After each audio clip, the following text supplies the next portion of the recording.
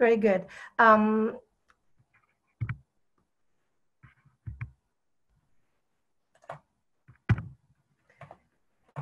lot of the information I'm going to be giving you today will overlap with each other. I have several presentations, so don't be surprised if we repeat things also that Todd Gilligan said and Jim Hayden said. And this is done on purpose to make sure you hear this information several times. As you already know from the plans for this survey, we're using traps that have glue. The traps we're going to use probably have polyisobutylene, PIB. And the chemicals we use work very well for removing this glue. And don't expect only the targets to show up on this trap or similar specimens. You can end up with leaves, other insects, other moths. And the traps look a little bit like a shelter, so that's why you may end up finding other insects. And before we go too far, there are proper ways to transport and move these traps. So never put plastic on top of them or ever flatten the two faces. Make sure you roll them gently against the folding line, and you can hold that fold with a rubber band, paper clip, or a piece of tape, or just a plastic bag. But this glue tends to travel, tends to stick to everything. So always keep these straps rolled and inside plastic bags.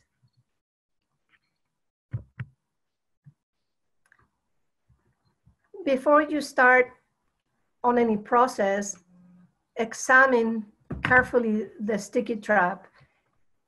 You can just use a magnifying lens, but make sure you have good lighting, or under a microscope, but be careful not to spread the glue on your microscope surfaces, top or bottom, or the lenses. Another point I wanted to make is that the moths may not fall in a position that is convenient for us. They could be upside down or twisted or on top of each other. But we already learned enough yesterday to know that what we're looking for are small moths. So about 1 centimeter in length, and they have narrow wings. And we expect them to be brown, spotty, brown, mottled with specks.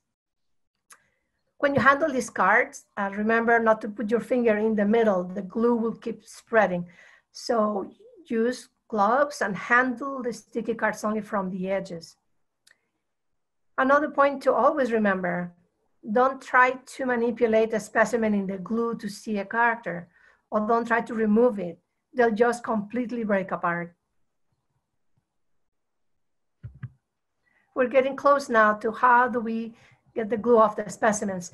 And I wanted to let you know, we're using the word moths, but you can use this technique to remove other insects from sticky cards if you have other surveys. Use a pair of scissors that is marked glue or another way, but don't use these scissors for other things because they will always have glue, even if you try to clean them. So cut around the moths without damaging them. Make sure you don't cut their legs off or the antenna or the wings. So cut around them carefully. Try to work over paper towels so that the glue doesn't stick on the table, and then the table will share the glue with everything else it touches. So use paper towels or recycled paper, anything you have underneath.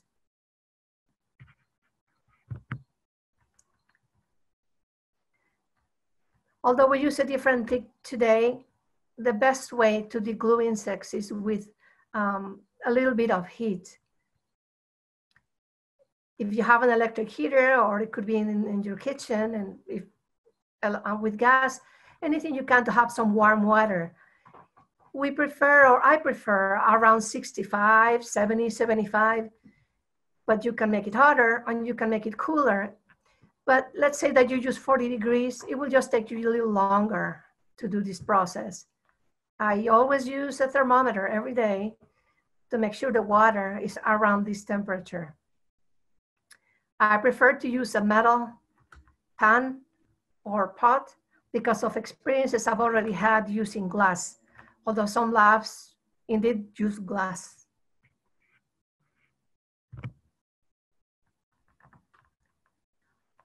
I always use 3 baths, 3 containers. For today, you can use only 2, but let me give you the proper training. I use 3 containers, doesn't have to be glass, any metal, could be metal, it could be plastic if you're going to use it in a cold method. But let's use the proper way. 3 glass containers, add some HistoClear, and place your containers, your glass containers in the water bath. Notice on my left, I have scissors and simple forceps marked glue. That way I only use them for this process. You have been sent information safety sheet for HistoClear too. It is very safe, but if you keep using it, you will irritate your skin because it removes oils. So don't let it touch your skin too much. So I would recommend always using gloves, especially if you can, disposable gloves. We've tried also Goo Gone, which is also containing citrus oils that are synthetic, but Goo Gone has many other chemicals. So it can damage the specimens or it's not as easy to do. So just use it as a backup, but we do recommend using HistoClear.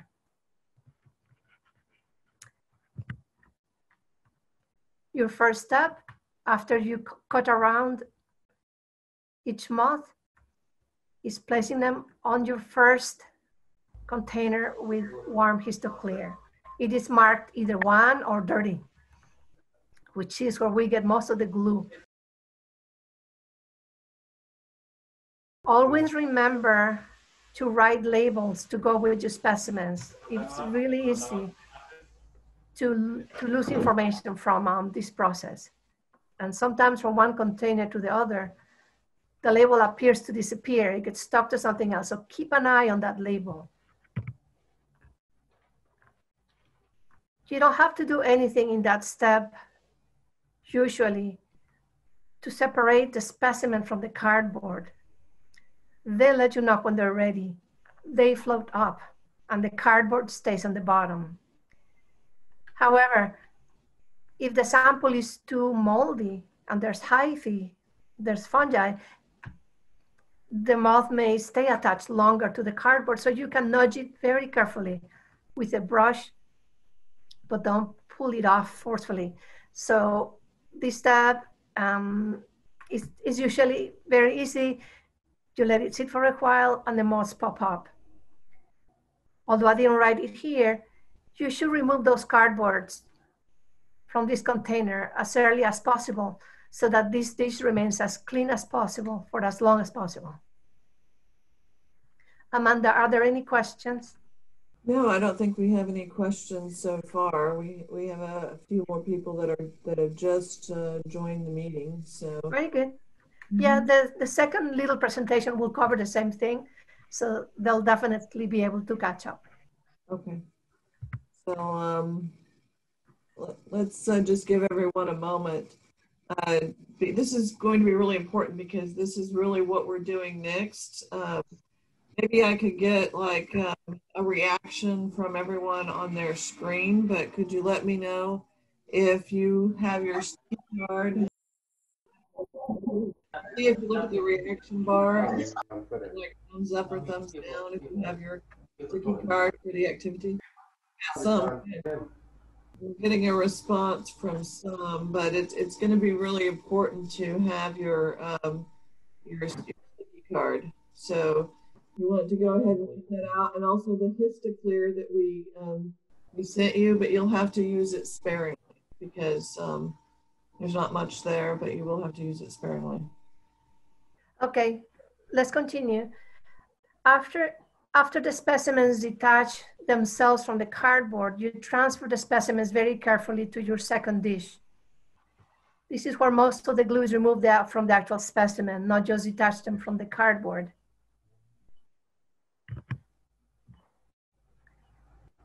If you have your third container, this is the last step That makes them very clean. After the third soaking, which is just a few minutes, 2-3 minutes, then again, you remove them very carefully and lay them on whether paper towels or filter paper and let them air dry. Notice that I have the label always following the specimen. There are some options. For example, when we have very clean fluids like today, all you need is 2 steps. And as you can see on step number 3 here, today we can do it cold. It may take a little longer, but it can be done. And if you are even more restricted in the amount of HistoClear that you have, you can pour a few drops of HistoClear onto the specimen on the cardboard, on the sticky card, and wait for them to detach a few minutes later, maybe 8 to 10 minutes later, and then lift them onto the HistoClear bath. I'm going to switch to the second presentation showing you how to do our practice. This is just a few slides. It's a summary of the presentation I just gave you. And for those of you who missed it, this presents the same thing in a very succinct way. Number 1, you cut around the specimens without damaging them. Work over paper towels and designated tools so that the glue does not start spreading around in your lab, and use gloves.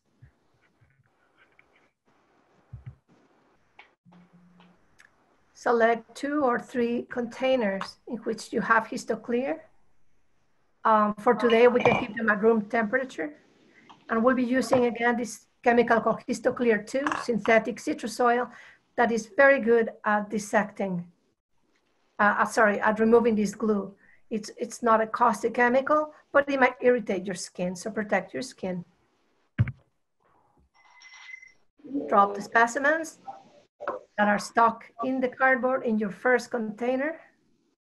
And after a few minutes, the specimens detach themselves and they float up. This is the most important step. You don't rush it or you can damage the specimen. Let them float up. Then carefully, you transfer them to a second container with HistoClear, which is very clean HistoClear. Additional glue is removed. And if we have a third one, this step can be skipped. You have the last rinse and then you let them air dry. The specimens, you just put them on a paper towel or filter paper and let them dry. And at the very end, these specimens are very clean, but they're very crispy. They can break easily, so handle them carefully. And that's the last step. Amanda, do you want me to leave the first or the second presentation up, or none of them during the practice, which we begin now? Julieta, that's of course a great point. Unfortunately, once we go to the practice, everybody will be in their own breakout rooms, and so they won't see the presentation anyway. But what we can do is each of the group leaders has access to the presentation. And so I would encourage the group leaders to actually plan to pull up that presentation as they need to. I guess before we go into the break, does everyone understand that, that now when we go into the breakout, you'll need to be prepared to speak and to also actually share your screen and begin the process of specifically removing the moth from a sticky traps. That's what we're going to do now in the breakout session. So are there any questions for Julieta? Everyone also has the PDF version of these presentations, so you can have them on your screen on your own. And there is opportunity for additional questions in the chat if anybody happens to have them. I guess with that, I'm about to open up all the rooms. Everybody's ready. Anybody have any questions? All right, I'm going to go ahead and see how the rooms are going. And so I will be visiting the rooms and making sure everyone is able to share their screen. You should have an invitation to your room and you should be able to join. Okay, thanks everybody for muting. Now that we're back in the main session, I'd like you to go down to your reaction bar and tell me, did you learn something from that? Was that a good experience? Had some of you, was that some of you for the first time that you've actually removed a moth from a sticky card with HistoClear? Yes, it's the first time. First time? First time? Very good. Maybe we could hear from each group just to tell us a little bit about the experience. And yeah, we're kind of learning as we go, particularly with some of this, you know, so I know for some of this may not have been new. For some of you, it may have been new. Andy, can you tell me, you know, any highlights in your group with what's happened so far? And my group, they did pretty well. I was like surprised how they were able to handle it. Seems like they were already experienced, but not. They caught it pretty well. They were already done like even 5 minutes before. Mm-hmm. That's pretty good. And they say they're gonna try to redo the experiment again and again so they can be master on it. Yeah, it's one of those things that, you know, the more you do it, the faster you get. Probably Julieta can do this in like a second or less. I'm not sure, but you know, she can tell you all about that in her presentations. But yes, the more you're handling these sticky cards, obviously the faster it is. What about group two? Hannah and Jim, how did that go? Very well, I think. We had varying, different people took different amount of time, but I think everybody got the specimens off of separated from the card. Mm-hmm. I want to reassure everybody that if you go through the second wash, it will be, and then dry the specimen entirely, it will look like glue never touched it. It looks like it was freshly caught. Specimens taken, you know, through HistoClear and then dried are amazingly, you know, nice. Yeah, I think we noticed that room temperature HistoClear versus the water. Yeah, it helps to heat the specimens, heat up the heating makes the degluing go faster. Yeah, that came up in a few groups, so I thought that was really nice. And it was just really fun for me to kind of see all the labs. I mean, you guys did such a wonderful job kind of interacting in your groups, so kudos. What about the third group, Julieta and Lyle? I thought it went great. Yeah, kind of like what Jim said, sometimes it took a little longer, especially if they had to cut around specimens that had the glue trap cardboard on one side and the plastic bag on the other. It took a little longer to remove specimens there, but with patience, it eventually comes off. So I think it was successful. Mm-hmm. And it is, like we've said, just one of those things that when you start doing this repetitively, like anything else you're doing out in the field, it gets a lot faster. Yeah, just watching Julieta's talk again or going through a presentation will really get it in your mind of all the steps. It's a really easy thing. Sarah, how'd everything go for you guys? And I think, Rishi, you might have been in Sarah's group. The heating method worked really good. I got both moths off of the sticky trap. Suriname also commented that they did this for the first time. Kellisser from Suriname, that they did this for the first time and it worked well. And we'll send pictures as well. Would anybody else like to, I think Claire, you were in, and Rishi, you were in Sarah's group. Would either one of you like to comment on how that went for your group? Sure, hi. We seem to have a little bit of problem getting it to come off quickly in the HistoClear. And then I think most of us resorted to using our heat to kind of help it on its way. But I think everybody seemed to be moving along and able to cut it up and able to soak it and eventually get to where most of us have it dislodged. Mine took a minute off now. Okay, so it's all happening fairly seamlessly. Other comments from anyone else that about this? Hi. Yes, Rishi. Yes, so it's dislodged, it's in the first solution. Moving it to the second solution, you have to use your forceps to take it out. Yes, and I use clean forceps. I don't use the ones that you've been manipulating the glue with, because you'll keep spreading the glue. Okay, thank you. Okay. And to clean everything, just use Histoclear at the end of your work. Thank you, Julieta. That's an excellent point. And Sarah, we got the summary from your group from Rishi, and Claire provided the summary from your group. And then I've got a comment from Akil that he left the first bit of Histoclear on the heater, and then after moved it to the second wash, noticed a cloudy change in the first wash. Any reason why, Julieta? Yes, that's going to be normal, because the first wash is going to accumulate glue. It's the glue that is dissolving it. So that's why we call it the dirty dish. And you only use it just to separate the specimens from the cardboard. And that's why you have to remove the specimens into clean Histoclear. Eventually, when you have your own quantity, you can use second and third washes on the first dish, which is always dirty. And always finish your process with very clean Histoclear. The first one will always get cloudy. In the email that I sent everyone, Julieta had provided me instruction that we could reuse Histoclear. So it sounds to me like with that limited supply that you have right now, it might be better to kind of keep the dirty Histoclear separate from the clean, then hopefully get more Histoclear. We could only send you 50 milliliters of Histoclear in your specimen packages simply because of shipping requirements. So you'll have to use it sparingly. Julieta, would you like to comment further on that?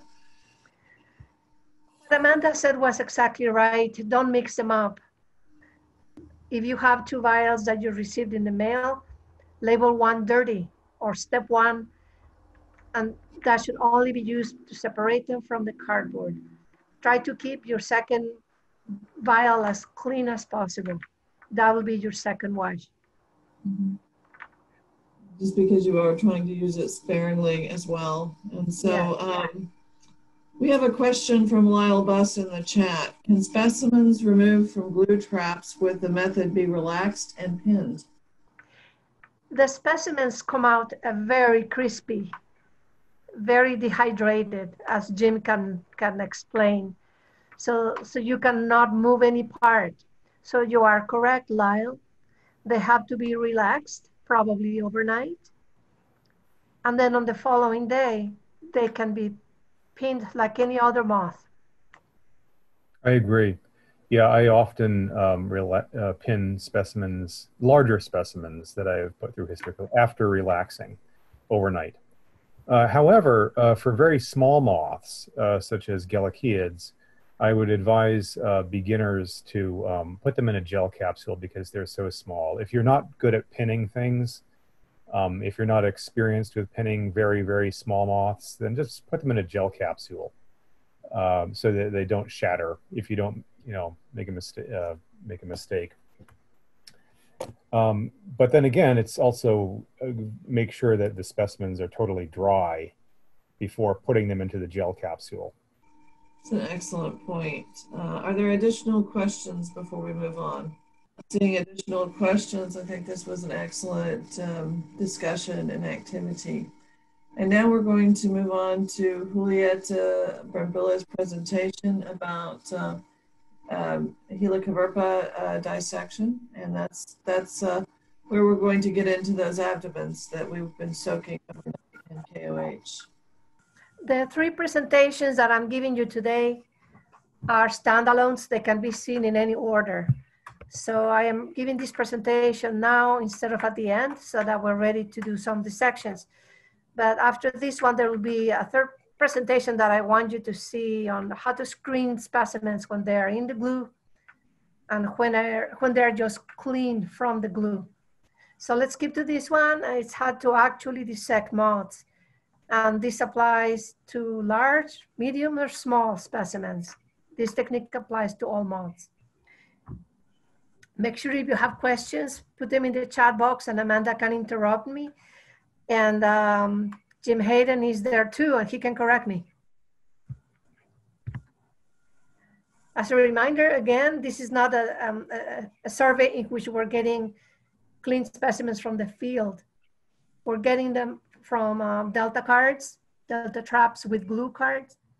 And you can see on the picture on the right that you may end up with other moths.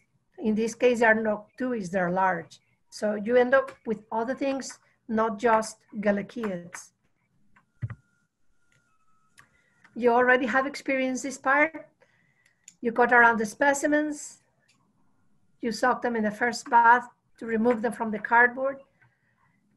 Wash them 2 or 3 times in clean HistoClear, and then you air dry them, but let them air dry completely. They will look very clean and in great shape.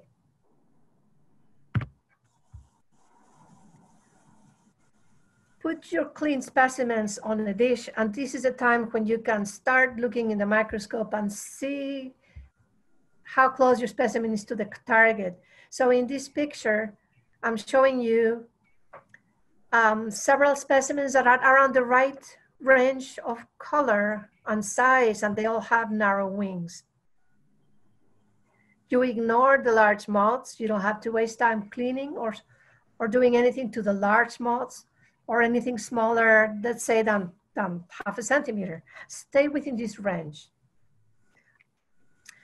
But at this stage, you can tell here that they all look alike.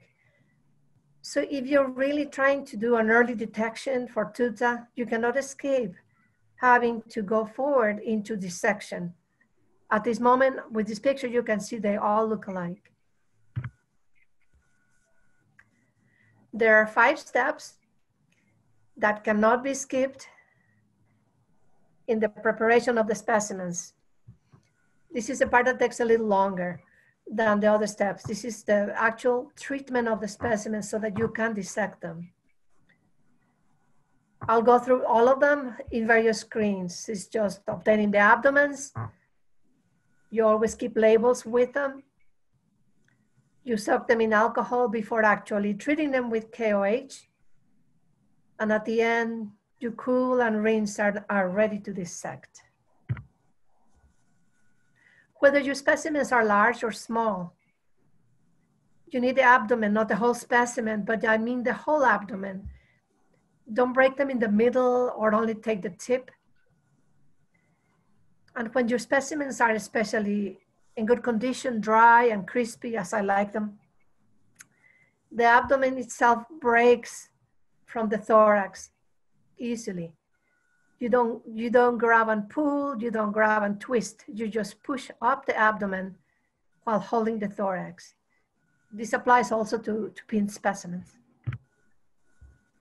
I'll always emphasize, don't forget your labeling. You can start losing data very easily if you don't keep track of your specimens. And on the line number 2, you can see this is what Jim Hayden recommended. For very small specimens, you can keep them in gel capsules. Don't try to pin them.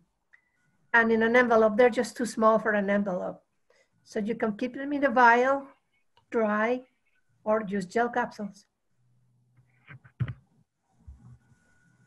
The first step before you can add KOH is soaking them in alcohol.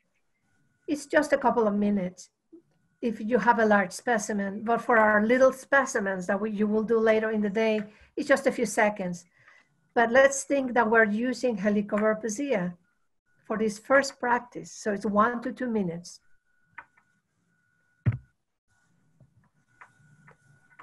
This step with KOH is the most important one. Without this step, you cannot see any structure inside the abdomen and you cannot obtain genitalia. Remember KOH, whether it's cold or hot, it is corrosive. It is very dangerous for your eyes especially. So wear gloves at all time. If you get KOH on your skin, simply wash it with water. It's water soluble.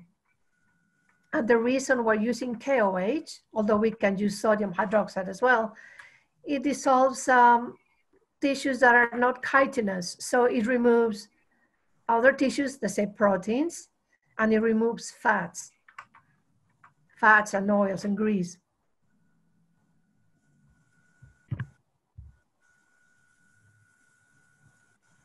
Although you can do the cold treatment overnight or longer, I always work with hot KOH, but for today, we can work with a cold treatment. I always use the same temperature only because it's neither too hot nor too cold. There's not a magic reason for this value. It's just safer than 100 degrees. But you can always use 100 degrees, it'll just be faster. When you put your vials in the heater, this is just water heated. Do use a lid, but don't screw them up tightly because when you open them, it could splash you with KOH. So keep the lid loose so that hot air is always able to come out. If you're using the hot method, I recommend 45 minutes. If you have it hotter, it may be 20, 25 minutes. If it's warmer, meaning cooler, around 40 degrees, it could be a couple hours. The timing is not that specific, and each lab, each one of you will adapt to what you want to do in your lab. If you want to use my method, here it is, 70 degrees for 45 minutes. I'm just reminding you here in the bottom line, protect your eyes from the hot KOH. This is a cold method. It's really used by a lot of people. For very small specimens, it works just fine cold overnight. For large specimens, I use 24 hours or a little longer. Let's assume you're using my method. So after heating them for 45 minutes, take the vials out from the bath water and let them cool slowly and naturally to room temperature. I usually give them 15 minutes. The reason I let them cool down is that when I have put them directly in alcohol or water, I've seen bubbles form, not only inside the abdomen, but inside the genitalic structures, making dissection more difficult. These specimens are ready to be dissected. However, like I always do, I prefer to rinse them. You can use alcohol or water, but it's an optional step.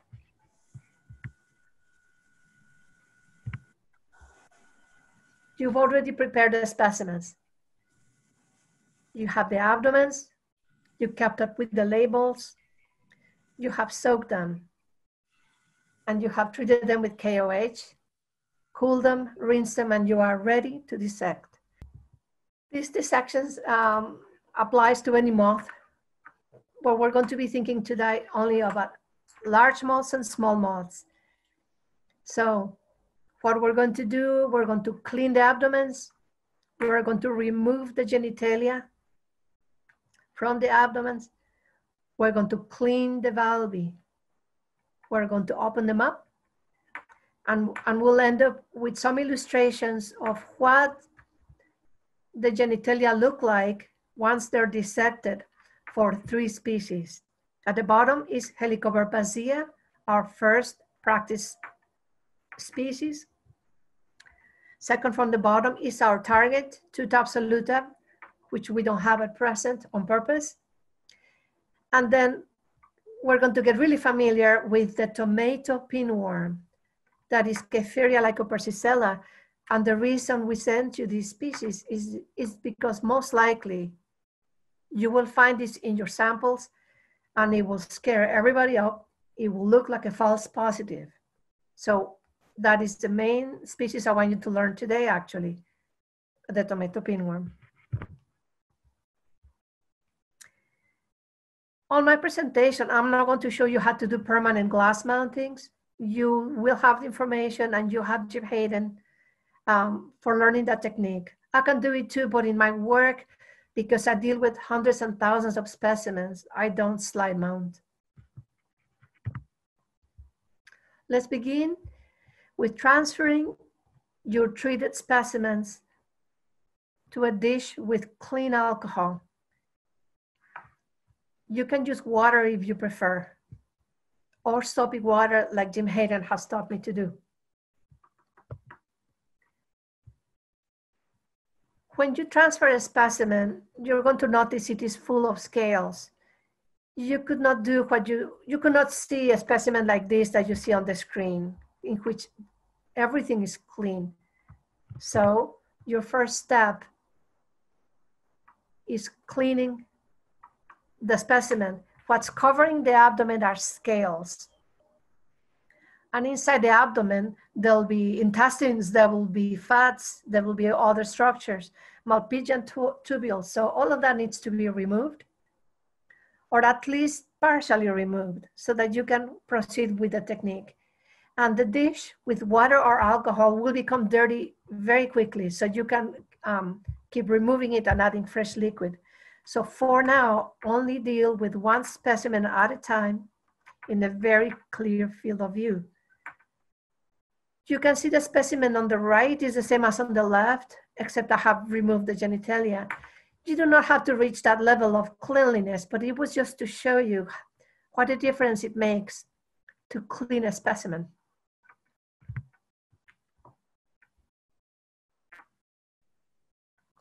To remove the genitalia, whether the specimen is large or little, you do it very carefully, but don't try first to pull on it. So you hold the abdomen from its base and gently press on the abdomen, and the fluids inside will push the genitalia out of the apex of the abdomen. If it only comes halfway, then you grab them gently with forceps and pull them the rest of the way. Sometimes the genitalia is already partially out, making it very easy to finish pulling them out. Other options are opening the abdomen. That way you have access to the genitalia directly. And another option is to not detach them from the abdomen, to keep all parts together, and that is just fine as well.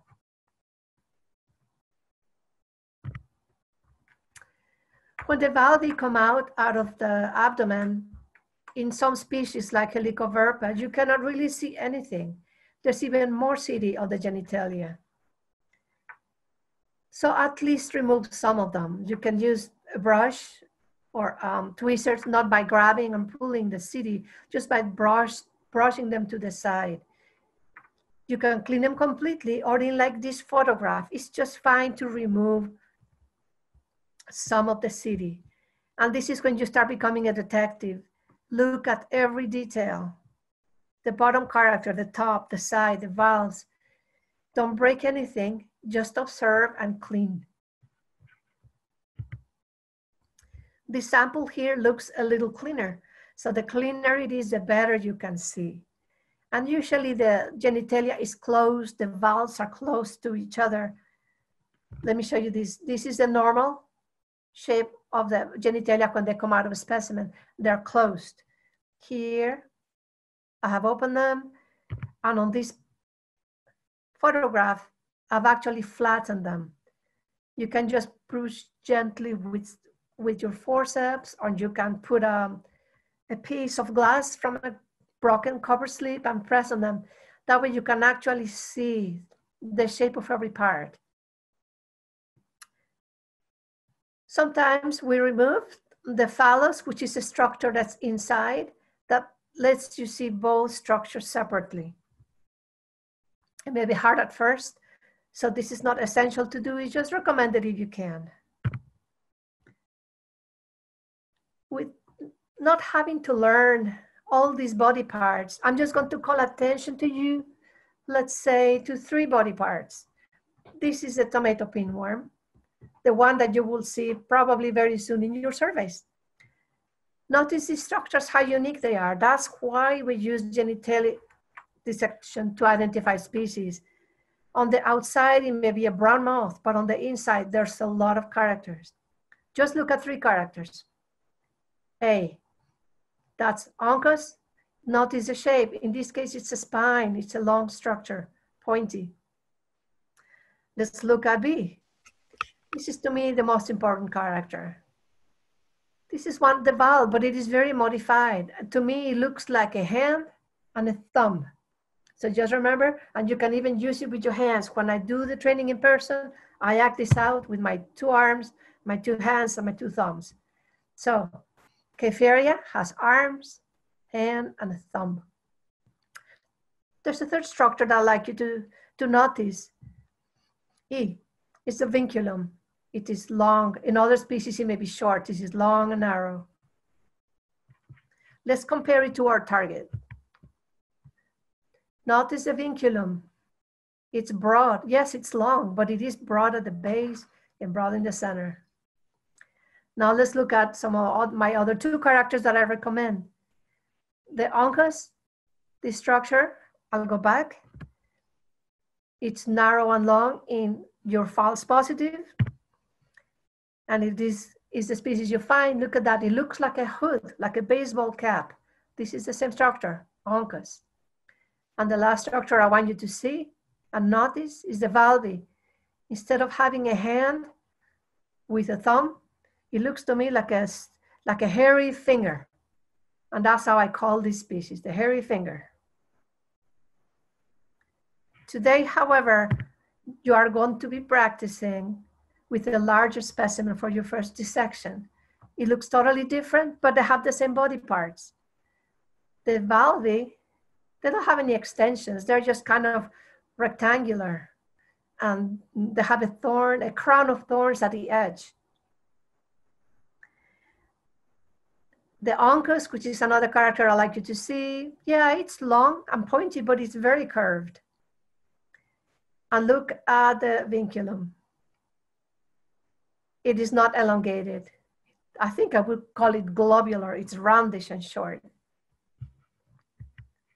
This is your last slide for this presentation. Please notice everything here. You can actually start identifying your species without having to detach the genitalia from the abdomen if you clean it really well. You can already start seeing some of the body parts. That's why I don't do mountings, because I can already start deciding if it's a likely positive or just completely something different, which I call negative. So you don't need to identify every moth that you trap or clean or dissect. You just, is it or it is not?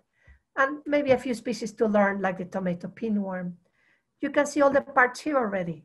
Look at the long, broad vinculum.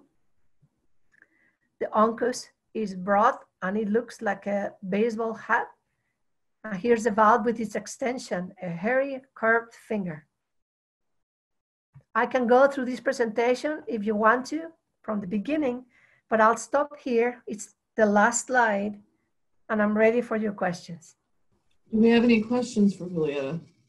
And especially if Jim Hayden wants to talk about variations, corrections, suggestions, here is the time. Dr. Hayden, do you have any further comments? Thanks. No, this is great. Thanks. This is perfect. Yeah, that's the only difference I'd say is I don't really have a problem with bubbles when I transfer from hot KOH to cold KOH. I just take it right out of the hot KOH and put it into cold water. I mean, I don't really. So don't worry about. I mean, we can let it cool down, but if you, you know, it's not a big problem for me. It's really good to know, Jim. Thank you. But yeah, otherwise, no, this is exactly how I do it. Julieta, you're getting some virtual claps. So, I mean, I think everyone is following along and it's very good information. Thanks. For some reason, I don't see the chat, so I'm only relying on you. Mm-hmm.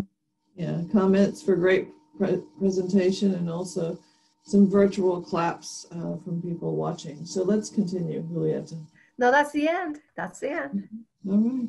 So if there are no questions, then We will be heading to our breakouts, where we will now take our Helicoverpa zea abdomens and begin the dissection. Julieta, do you have specific instructions for all of the groups before we begin with this process? Just follow the handout. Everything is written in the handout. However, I do remember that you received your specimens apparently already soaking in alcohol. So just still go through the process as if they were dry. Break up the abdomen, touch them in alcohol a little bit, just for practice, and then proceed on the next steps. Normally I work with dry specimens, but it will not affect in any way your training or the results. Perhaps I could explain why we put them into alcohol. That was just for the sake of shipping. Yes. Because we were afraid that the specimens might be delayed in shipping, there is danger that they would start to decay and rot. And especially if they started to become fungal, with fungus gets into the abdomen, then it becomes full of hyphae, and then it's very, very, very hard to dissect.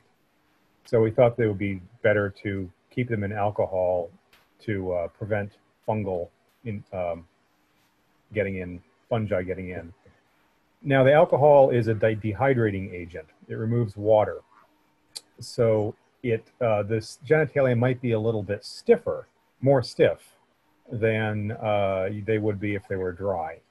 However, in my experience, dissecting things that have been previously placed in alcohol is not really much difference.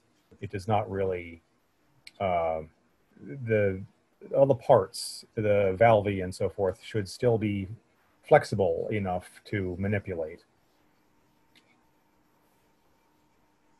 That's an excellent point, Dr. Hayden. Thank you so much. Well, this is really exciting, and we're looking forward to joining the breakouts and really getting started with this Helicoverpa zea dissection. And so with that, I think we're going to go in our rooms. I will kind of leave it to the breakout leaders. I just want to bring it to everyone's attention that we have not formally had a break.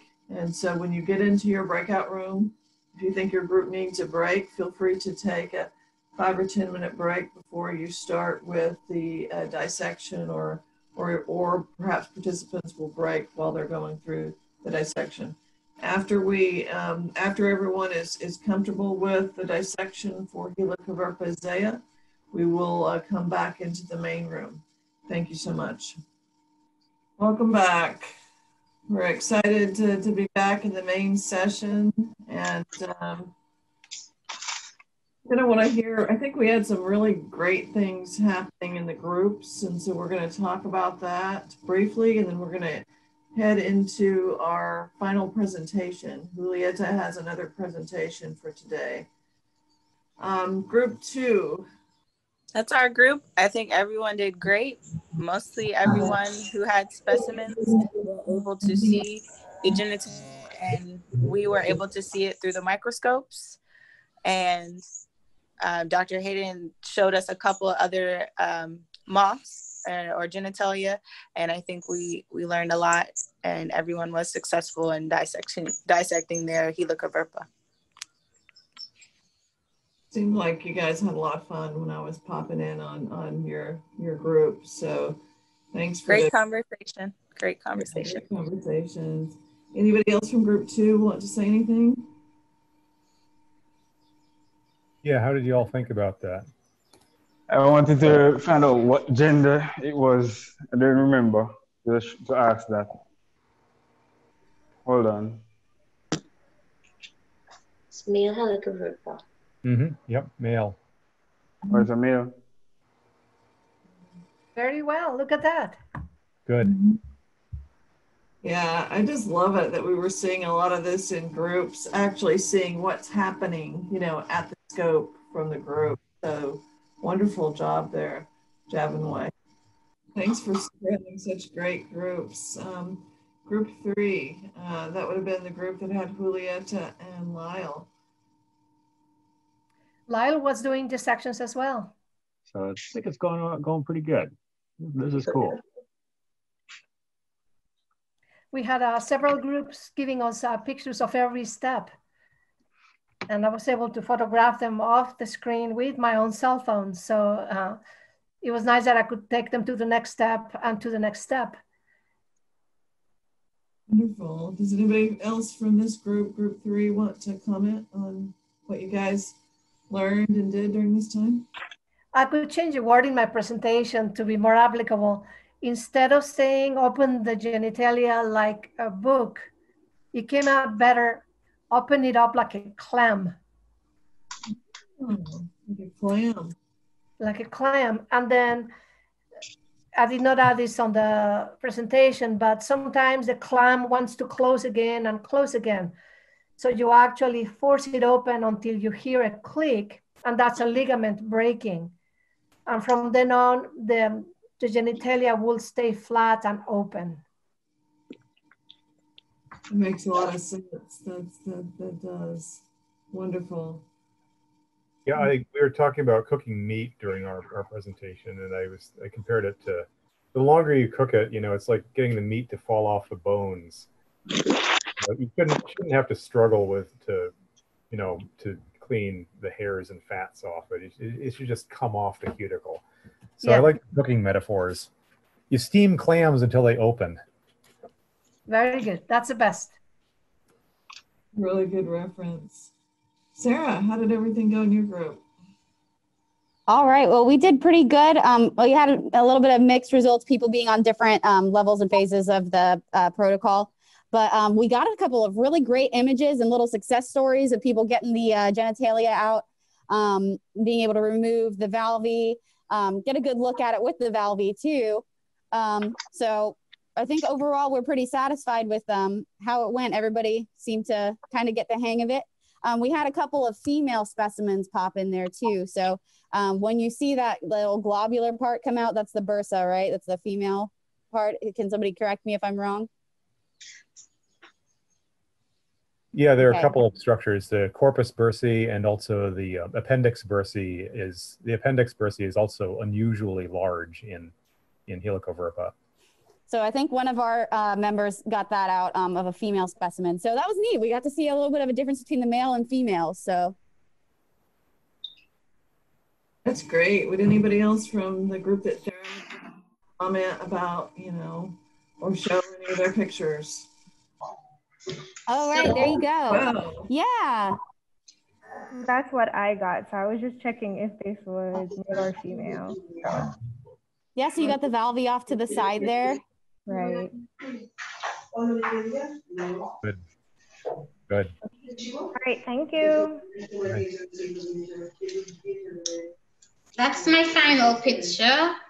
I'm gonna show you all. Yes. Look at that. Look at that. That's wonderful. Those are perfect. Yes. Vanessa, that's so great. You guys, we're really making some progress. Anybody else want to share before we go on with the next presentation? We're at the presentation time, and so if I could ask everybody to mute, and then we will proceed with Julieta's presentation. Julieta, our final presentation for the day. Thank you. The reason for this last presentation is to give you confidence that you can do this survey and don't worry too much of all the things that are going to come into your trap. And you're going to say, well, Tuta absoluta is just a little brown moth. We cannot do anything. I'll show you you can. And there's the 3 levels, the step where the specimens are stuck on the glue cards, the step where you have cleaned them from the glue, and then a dissection. So you have 3 chances to narrow down if you have likely the target, or let's say what I keep expecting, which is a tomato pinworm. If it doesn't look like Tuta, then your result is negative, and you don't have to worry about identification of the next moth, of the moth. Let me show you how. Let's begin at the beginning. we're using glue cards in Delta cards. On the right side, you see a trap that was run just for 12 hours. So the specimens are clean. And that would be ideal, but most of the surveys run these traps for 1 to 2 weeks, each trap. So you're going to find the specimens damaged or moldy or overlapping on weird conditions. So it's not as easy as the right trap. So we can still proceed. Notice here that the specimens can be in any position, the wings open or sideways or upside down. So these are typical examples, but start noticing the characters that you can see. So don't give up. If you can see my cursor, my arrow, look at already this. Look at the antennae. They're long, they're thin, they're banded. I can already see that the wings are mottled, brown with other colors.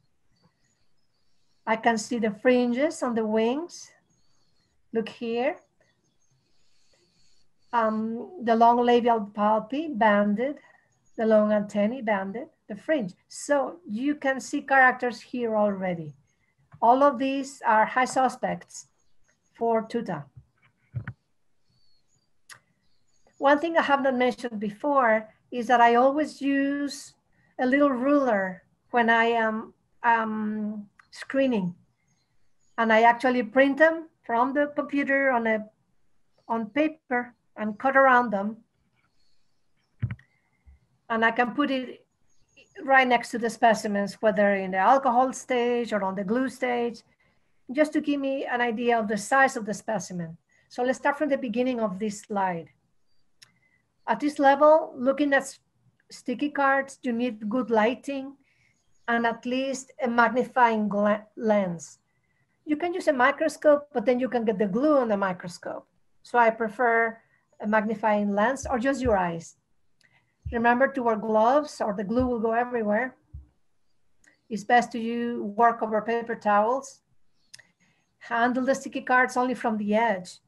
And at this stage, don't try to change the position of a moth on the glue card or don't try to remove them unless you have poured HistoClear on them. So don't try to remove them by force.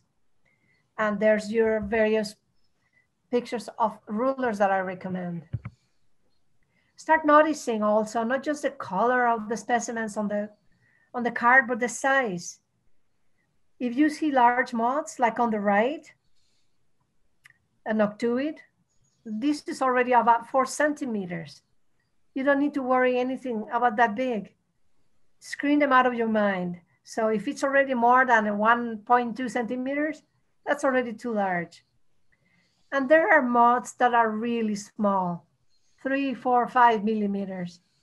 Again, you do not need to worry about those very little ones. And because the moths can be in any position, the measurements are not easy to do. Like here, these are very beautifully spread specimens. They're going to be in all kinds of positions. So it's best to use 4 wing length. 4 wing length from the body of the moth to the tip. And it's just approximate. You don't have to worry about the exact measurements.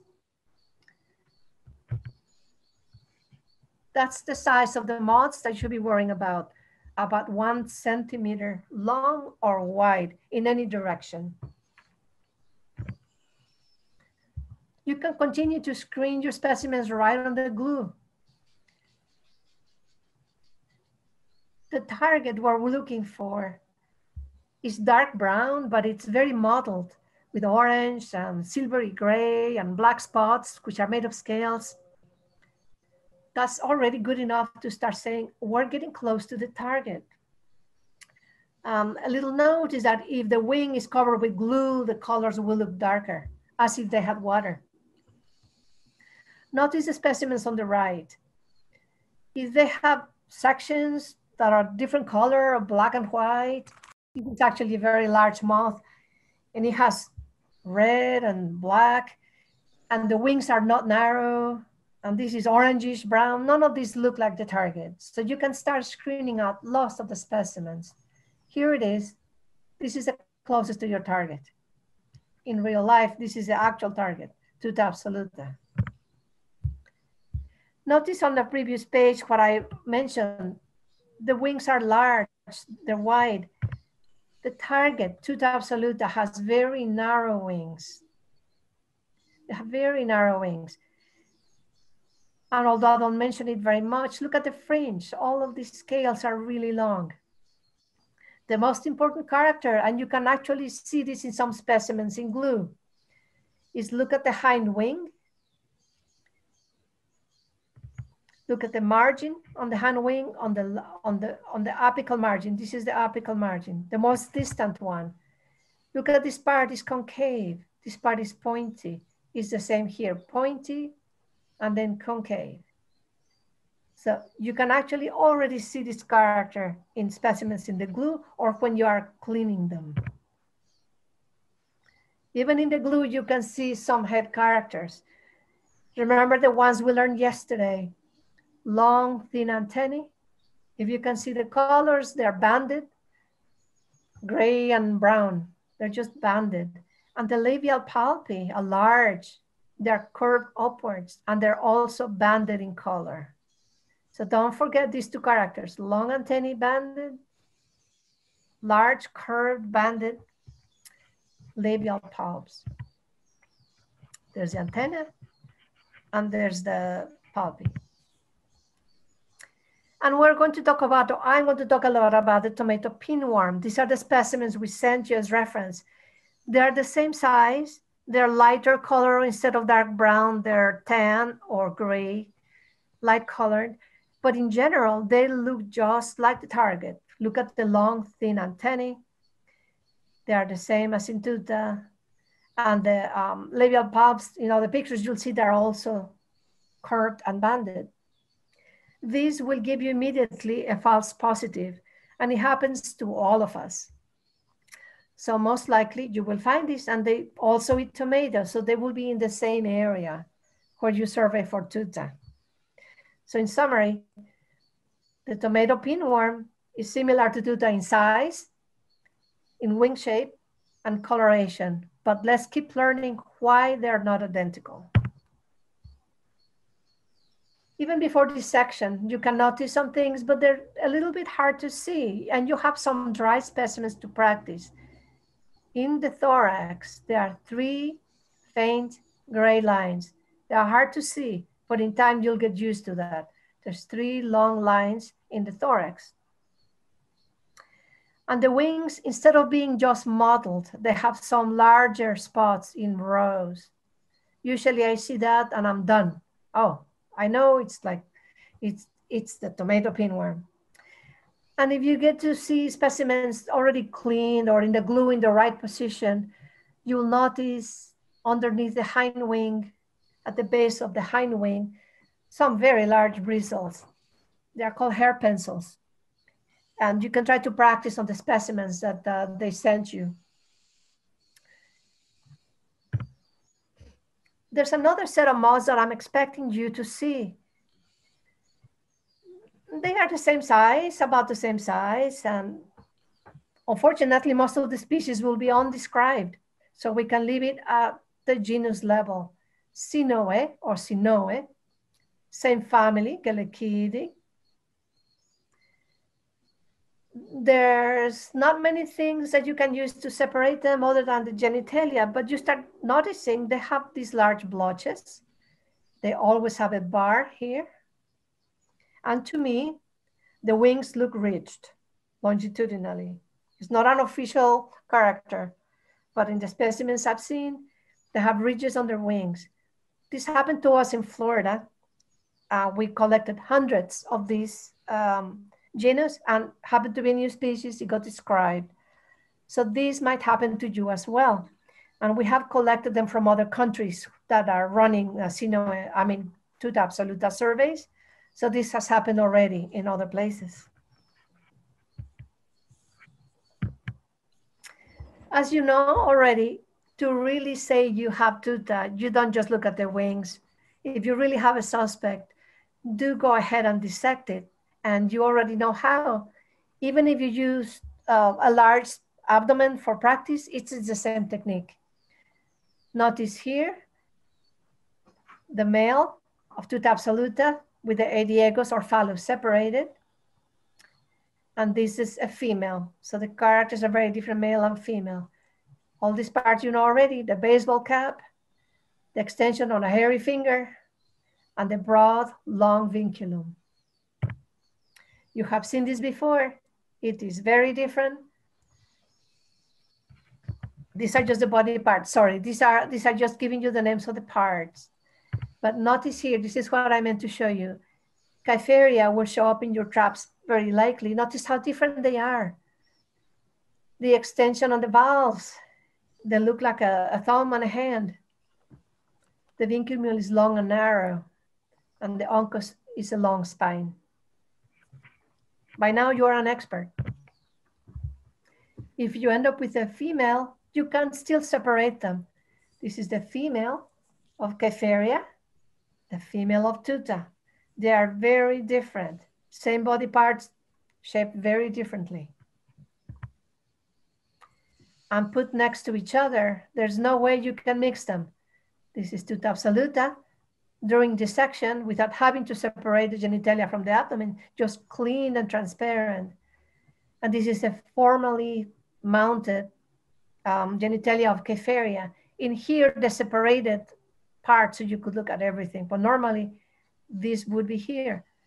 And notice one more thing here. When you're doing your own dissections, the parts are not folded open like a book or a clam. They're all curled inwards. But you can still see these characters. To see all the parts well, you would have to remove them and open them up. But at this stage, I already know when I'm doing a dissection, that's a false positive, or I call it tomato pinworm, or a likely positive. That's all I have for you. And I hope you do have some questions. Julieta, that was exceptional. Thank you so much. And do we have questions? Hi, I did. Thank you for that. This is Claire from Bermuda. I was wondering if you could look at slide 11 when you were talking about the Sinoe. And I was just wondering if you could just go over again where exactly was the bands. Oh, hang on, I'm not looking at that. There was a yeah, I think it was the Sinoe that had the bands on the wing. It's at the very base of the forewing on the back. Instead of on the front, the anterior margin, it's on the posterior margin.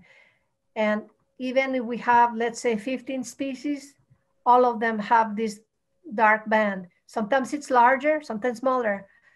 But the expert, that is Sang-Mil Lee, I was in contact with her all week. She told me that is one of the characters that separate this genus from all other Gelecheidae genera. Okay, thank you.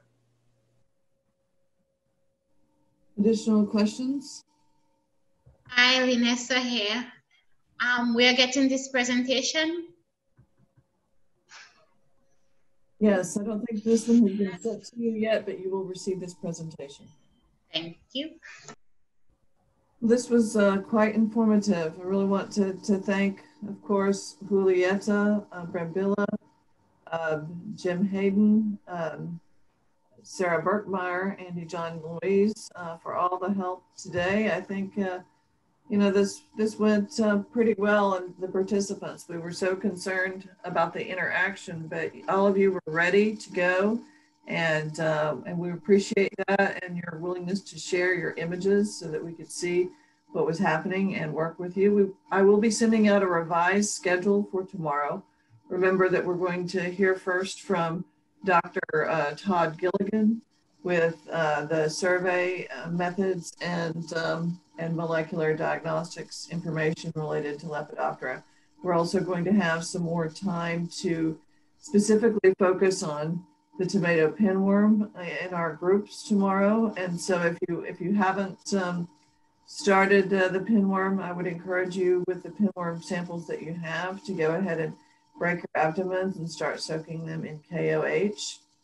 you know, and Julieta and Jim, do you have specific instructions for tomorrow that related to the pinworm that I haven't mentioned? No, I don't think I do have any specific instructions. Nothing, they're just the same. We're just dealing with a smaller specimen, but the dissection is the same as for large specimens. So we're going to review more of that tomorrow, as well as the survey methods. We'll also be hearing from Renita Swartzen with the specific protocol that you have from the Greater Caribbean Safeguarding Initiative related to the Tuta surveys. We really have a great lineup for tomorrow, and we'll also be hearing from Dr. Corey Pinka, who's with APHIS in Miami, and he has a project that he's going to briefly tell you about, where maybe we could get involved in that from a lepidopter perspective in the region as well. We are really close to time. I'm just going to leave it up to you. Do you want to go back to your breakout groups and then just leave from your breakout groups, or if some breakout groups want me to reopen them so that they can continue working, I certainly can do that. What is the general feeling? Are we going to continue with the sections? Anybody in my group? Do you have specimens prepared for the pinworm, tomato pinworm? Mm-hmm. Yeah, we do have a little extra time, and so if anybody wants to hang out and, you know, for another 15, 20 minutes or whatever and practice, I'll be happy to. Yes. For the tomato pinworm, we have to soak them, you said? I'm sorry? The tomato pinworm, we have to soak them? Have to soak them in KOH for tomorrow? Mm-hmm. Yes. The alternative would be to cook them in for 20 minutes at 20 or 30 minutes in KOH at like a 50 or 100 Celsius. If anybody forgets to do it overnight, then they could do it quickly with a hot plate for 20 minutes. But it might be better to just put an abdomen in right now. Okay. All right then. So you don't forget later in the day. Any additional questions? Maybe the easiest thing would be for me to just open up the breakout rooms, and anybody that wants to break out can break out, because I think the patient group may have wanted to, you know, break out simply because they were disconnected earlier. But other groups may want to wait on the pinworm till tomorrow, it looks like. But I can simply open the rooms, and you can either join the room or decide that you're done with the session and leave. All right, this is a great group. I'll be sending out a revised schedule for tomorrow. Thank you all for your participation. I am going to also go ahead and probably, maybe it would just be easy in addition to having tomorrow's reminder email, I'm going to create a Teams folder just from this particular session and invite all of you to it so that you can access all the files that way. Thank you so much.